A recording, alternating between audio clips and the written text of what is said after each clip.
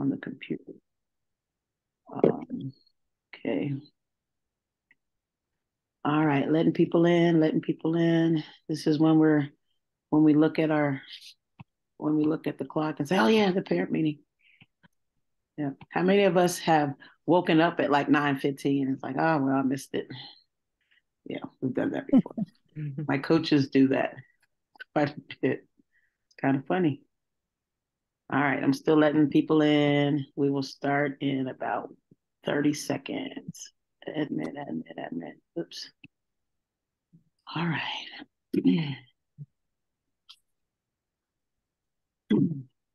Okay, let's see. Okay, got a lot of folks this time. So happy Thursday, everybody. Still letting people in. And then you're going to hear Marcus and Gerald in the background coming in. Hey. Still letting people in, guys. All right. Hey, everybody. Hope all is well. Marcus and Gerald, say hi to the people. Hi, people. Okay. All right. So today's topic for like 20 minutes is to do. Right. Mind just if you don't mind, if you guys would just put your phone on mute until you're talking. That way there's no background noise. Great. Like my background noise.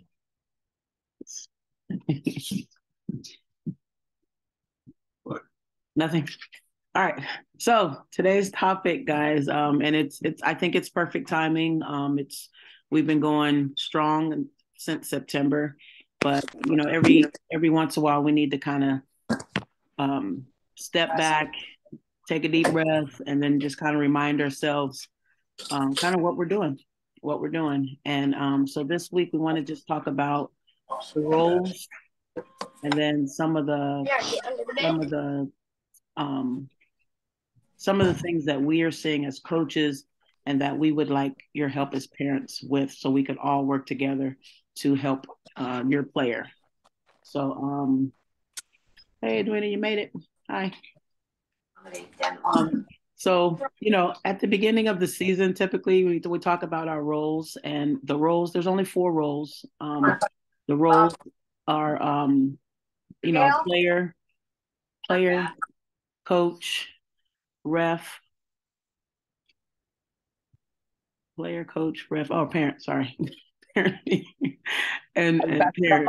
So, right. So, you know, we define those roles, we talk about those roles, and then we want everyone to kind of stay in their lane. And what's helpful is, you know, understanding the why. And we do this with our players, but you know, with parents, we also want to understand the why. What we're seeing now, especially with a lot of tournament play, is a lot of coaching from the sideline from our parents, and we know you mean well. Believe me, I'm a parent. I get it. I just came from my son's game. I get it. But what's happening is, what I'm seeing is, you know, a lot of kids struggling to either listen to you or listen to their coach. And, you know, that just becomes a problem. On my specific team, I never want to put my player in that position. So I will just sit them when I see them struggling with trying to listen to me and listen to their parents. I just sit them so they don't, because they have to go home with their parents. So I get it. So I'm working really hard on getting, you know, the kids to understand their roles. I'm hoping the parents understand their roles. I'm hoping those 2 videos I sent helped you understand your roles, and that we all want the same thing. But it's really, really, really important that you kind of let your kids go through what they're going through, good or bad, right? They're going to fail some days. They're not going to feel great some days, but you know, we're us coaches, we have a line of communication. All my players have my number. They can ask questions about playing time, etc. So this call is really one of dialogue. We want to talk about if there's, you know, what's the struggle Do you need some feedback on certain things about your player or what you're seeing? We're here to help you with your role with your player. Does that make sense? And, go ahead, Edwina. I see you coming. I was going to say, simply put, it makes it really hard to coach. Vanessa sugarcoats everything, and excuse me, but my husband and dog are coming in as well, and they make noise. But it's really hard to be an effective coach when you have a parent and a kid's here saying shoot, shoot, shoot, and we're trying to get the kid to run a play and be a part of the offense.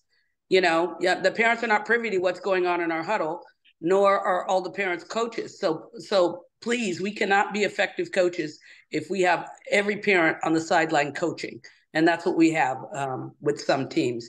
And it's just not acceptable. Yeah. My 2 cents. And it's tough for the player. And especially at the younger ages, our goal is to make sure they love the game. And we don't need any added stress because it's already stressful, because basketball can be stressful, but we don't want any added stress with blurred roles with coaching / we're not going to parent your kid. And we don't want you coaching the girls, because we have a really good thing going, and we know how to get them from A to B to Z. But it takes trust in the coach. It takes trust in our system. It takes trust in their teammates. And it's just helpful if parents can just support that. So does anybody have any questions about that? Questions or comments or concerns? Feedback. We want this to be dialogue, and we want everybody to be on the same page. So please, if you have any questions, thoughts, concerns, feedback would be great.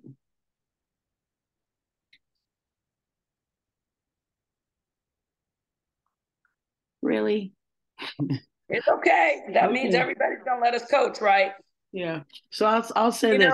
I really like to share just a story, because I'm a parent first.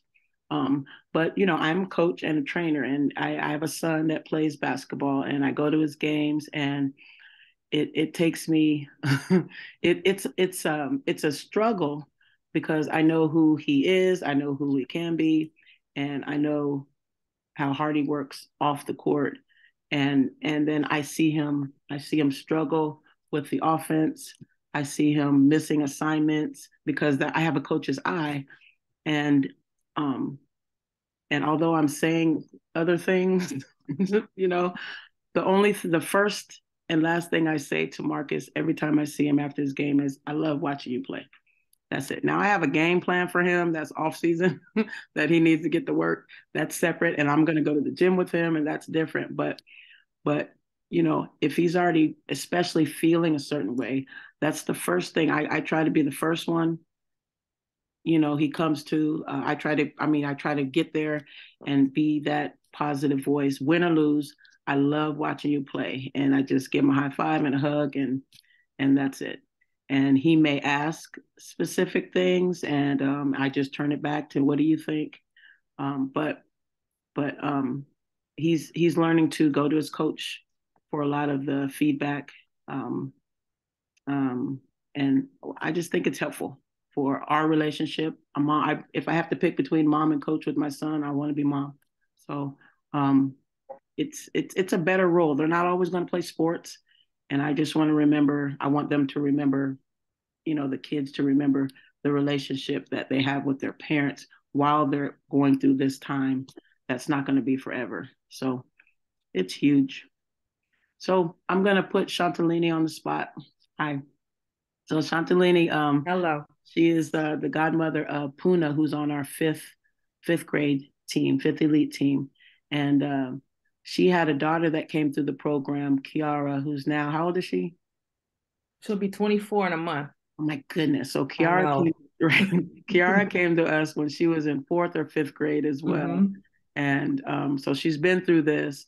But, Kiara used to cry, and she had some stuff going on. But what I appreciated about Chantalina was she was just mom, and we were, we tag team, and and I see her doing the same thing with Puna, kind of letting her go through her thing and being there as support.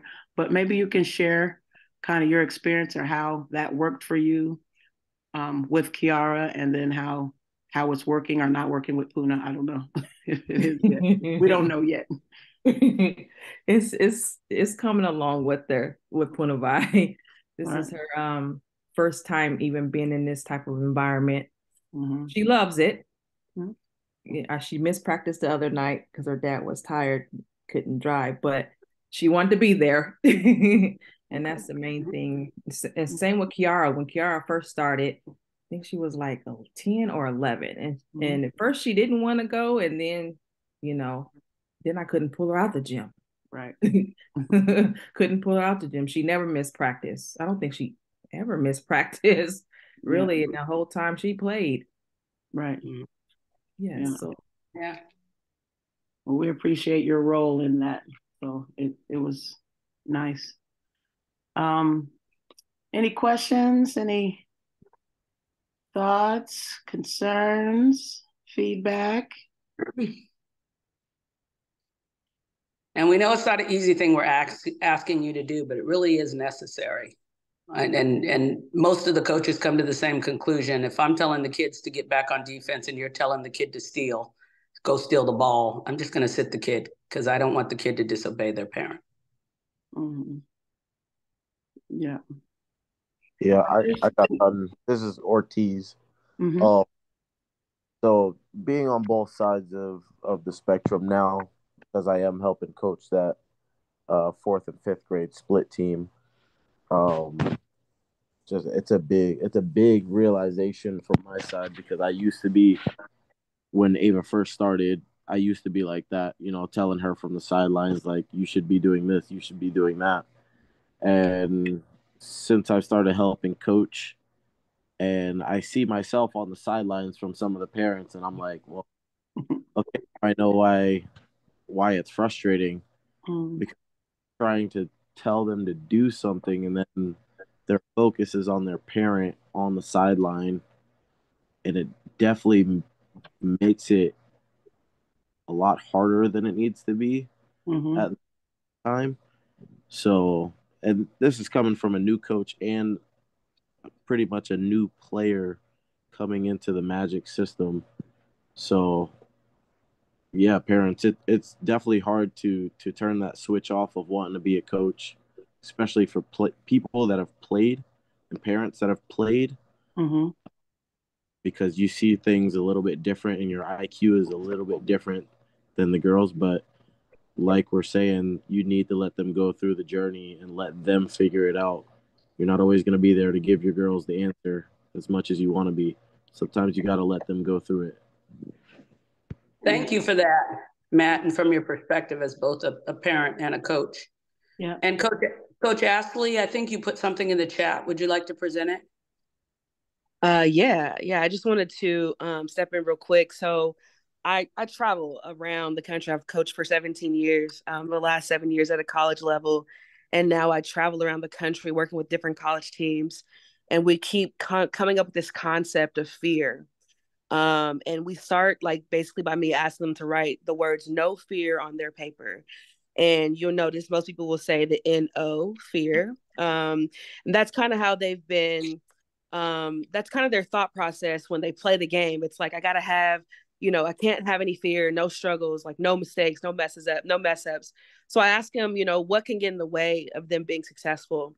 And so usually if you look at this picture, it's kind of hard to read, but it basically says that the things that get in their way are losing, mistakes, failures, and then repeating those things. And so what we had to do was really talk about what were the triggers of these things, because these things are not necessarily the root. These are just the outcomes of certain things. And so what we came up with was, basically we came up with this concept that losing, what drives that? And it's coaches' opinions of ourselves, the doubt, parent opinions, parent motivation, parent doubt in us, peers and their opinions. And then when it comes to mistakes and failures, they're talking about this idea of credibility. They're talking about this idea of approval and validation. And these are college athletes that you guys sometimes think as parents that, and I'm not calling it in a negative way, but parents sometimes think that like, I got to, number one, protect my child. I got to make sure they're safe from any hurt, harm, or danger. And that's kind of what I tell them in this training. But sometimes when we protect them so much, or we try to give them the cues so much, we're actually holding them back to this concept of no fear. So my training, what we do is we teach them to not know N-O-W fear, but to K-N-O-W fear, to know that it exists, to know that it happens. Where does it come from?